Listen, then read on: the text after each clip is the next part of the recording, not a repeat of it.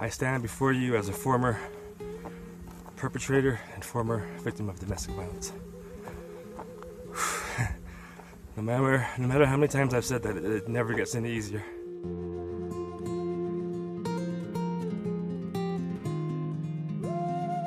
These journeys are challenging, they're hard. It's definitely not just a walk in the park.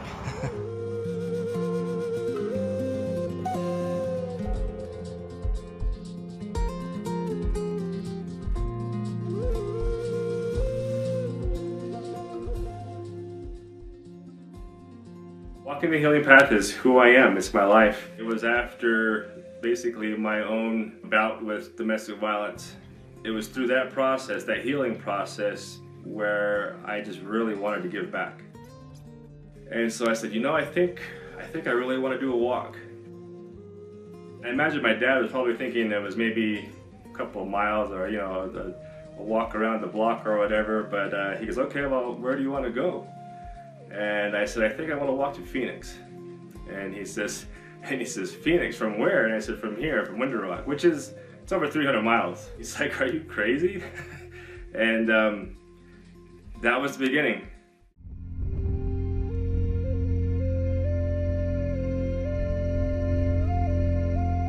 LaFontaine Graywin, who's 8 months pregnant, has gone missing. Olivia Lone Bear, who went missing October 25th. There is an epidemic of violence against Native women that just isn't being prosecuted and investigated effectively.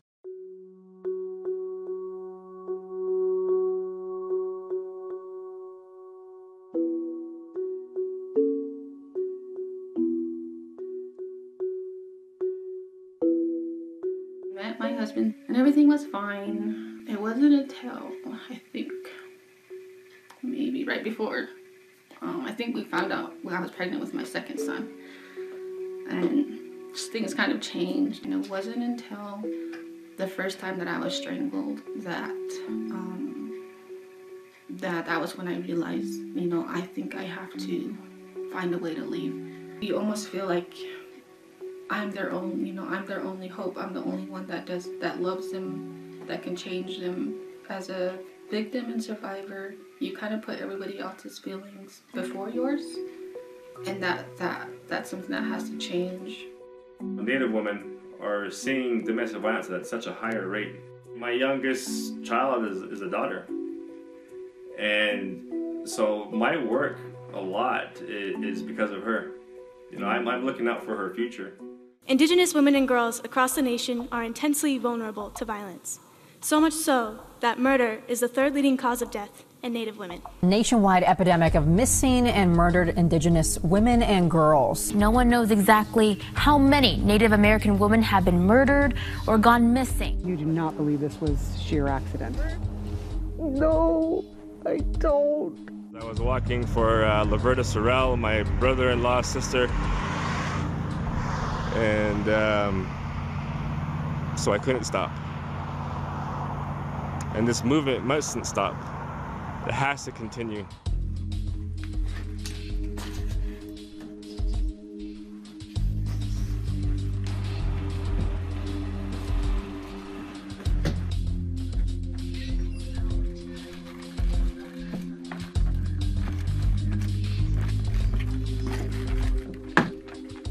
We started this walking the healing path years ago when I was younger.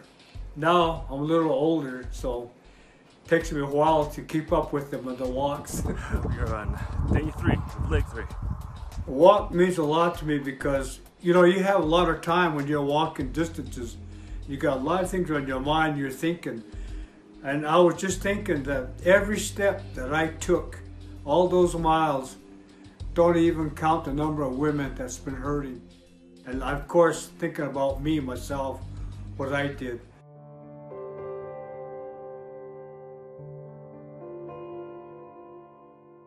What turned me around was the night of January 1st, 2003. And I remember it just like it was yesterday. And this is the mother of my children. We were just not in a very good place. We were partying a lot. There was alcohol around, and I knew what was about to happen. It was his routine. She had grabbed my glasses off of my face. And what happened next was it was scary. Because I physically struck her. I hit her. And I remember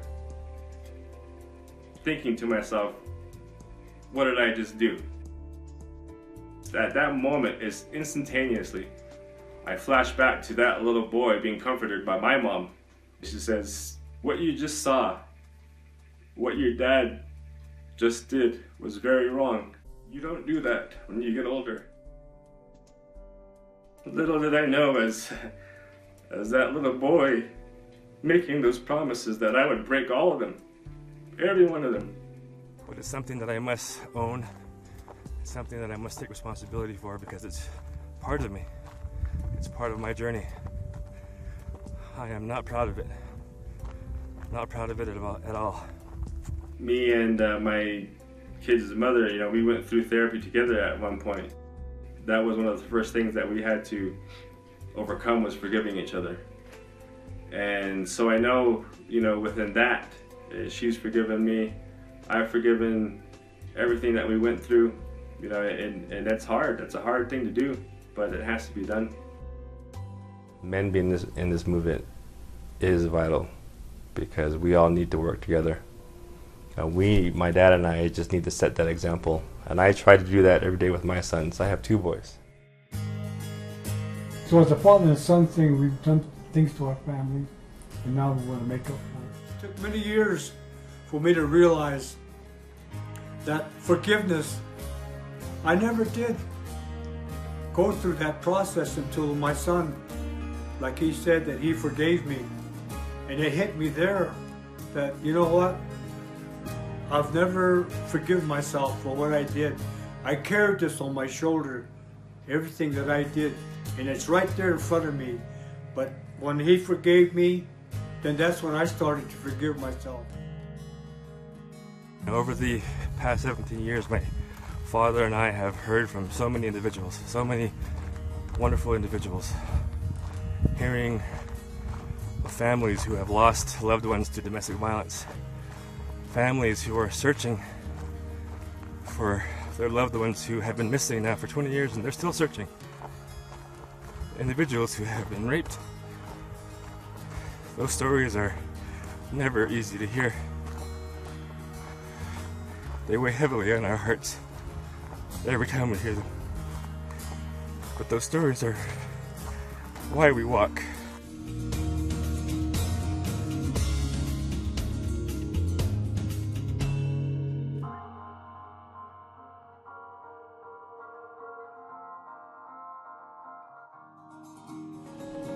There's a phrase in Indian country that when a Native American woman goes missing, she disappears twice. Once in life and once in the news.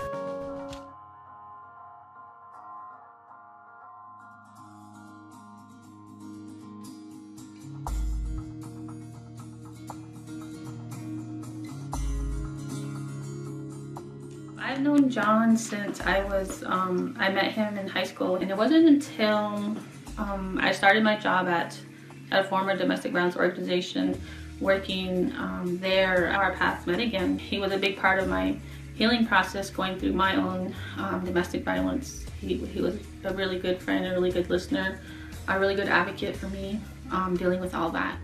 That is what a lot of our women, a lot of our men, and yes, a lot of our children face every day, is the possibility of being abused and, of course, being abused. And that is why we walk. Walking has been my means to carry a message, a very, really important message. And so walking the healing path, that's just become who I am. That's my life. I do it not only for me, but I do it for my people.